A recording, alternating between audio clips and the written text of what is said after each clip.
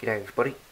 Well, unfortunately I've had to redo this video on the Trinitron gun assembly as YouTube pulled the first one for copyright issues. One of my favourite songs is playing a little bit too loud, but anyway, I just figured I'd retake it in the quiet. But this is the gun assembly from the Sony Trinitron picture tube. I've removed the glass sleeve to expose it, and I've got a nice bright fluoro here to light it up so you can see it nice and clear. We'll start at this end. We've got the heaters. And get them in focus. There we go. You got your 3 filaments for your 3 colours.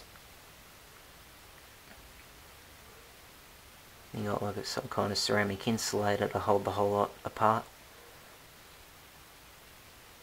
And you got a grid right there. That's got three little holes in it as well, I believe. I can't really see that far into it, but there'll probably be 3 holes for the 3 colours. And then you got your single, and the other grid cans are all single. So that's what made Trinitron so special. The fact that they don't use triple grids to separate the 3 colours. They're all done in the one. And then the final anode and the deflection yoke is what separates the whole lot.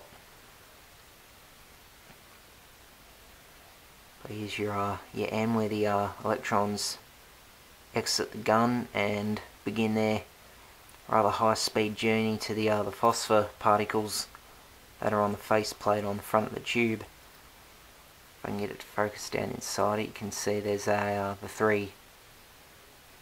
got your 3 holes down the very end for the 3 colours, single grid cams, and then a final anode with 2 dividers in it.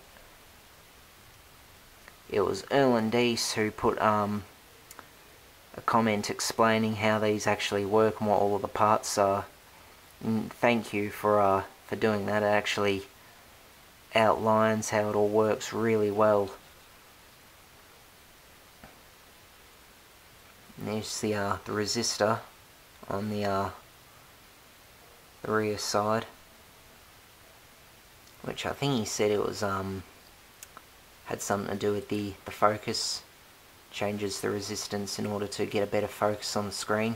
Instead of normal flybacks, you'd have to, I'm guessing, correct me if this is wrong, but normal flybacks have a little focus potentiometer built into them, so you can get as sharp as image as possible. In fact, I've actually got CRT monitors sitting here.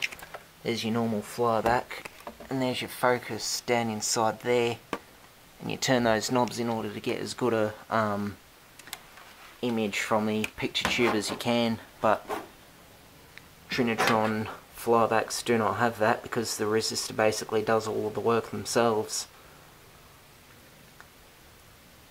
Very incredible technology. You can see the carbon film underneath in a